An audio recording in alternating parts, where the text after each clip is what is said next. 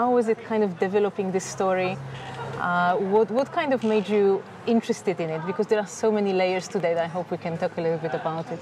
Yeah, I think, I mean, it sort of draws from the Icelandic folklore and how it was, and indeed it is just a classical drama with one surreal element.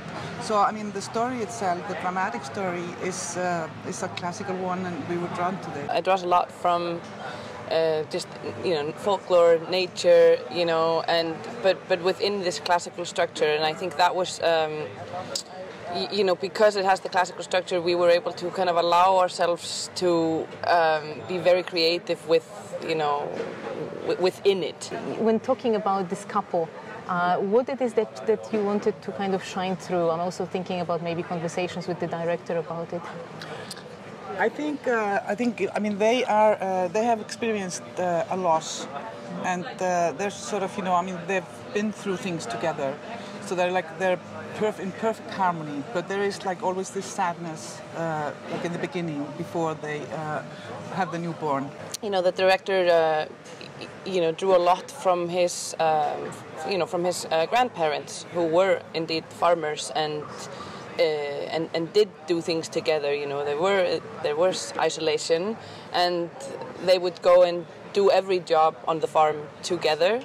And I think one of the things that was important for him was also that there was no division of who does what. You know, there was no man role or woman's role. You know, they would do everything together, and that's, I think, you know, kind of like the harmony that you know, that we wanted to create within their relationship, Maria and Ingvar's relationship. There was never much dialogue in the script, you know, and I mean, I think, you know, we just had the right actors and the right director to deliver this. How did you thought about showing this place so it would look like something we recognize, but at the same time feel kind of fitting for, as you said, this surreal element? That we could shoot 360 and never see anything, you know. So we could shoot out of every window and we'd only see mountains and hills and, you know, land. So that was very important, and we actually did go twice around the island.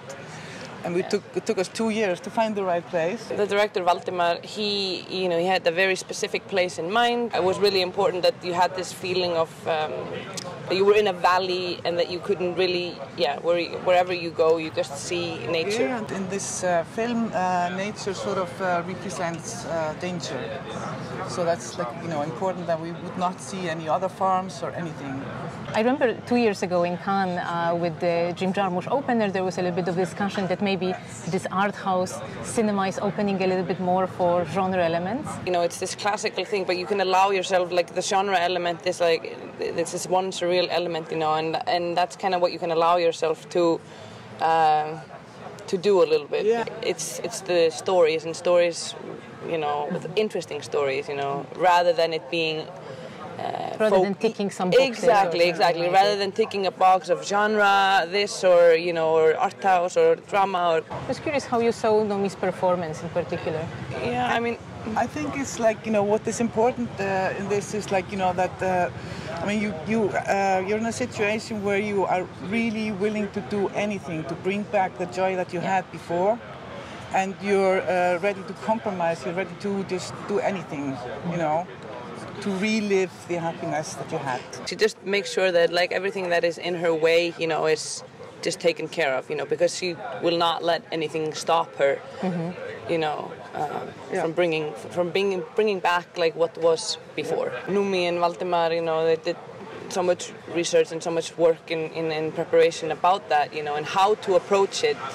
And how to approach it, because there is very little dialogue, but she is portraying, like, amazing emotions. In a way, she's very soft and gentle, but at the same time, just, like, really strong-minded and a little bit cold. There is strength that comes out of you in those situations that's very primal, almost. Yes. Yeah. I mean, Valdimar had been looking for a long time for an actress, you know. We were extremely lucky to have her, and I think, you know, not everyone could have done what she did, basically. We've worked on this film for a very long time, and, you know, and it's a small film, so, and, you know, I don't know, it's very personal for everyone, you know, and everyone was super invested, so it feels like it feels like a really long journey and a good end to it. Yeah, as you said, it's a small movie, but I think it's also a very big movie. So please try to look it up.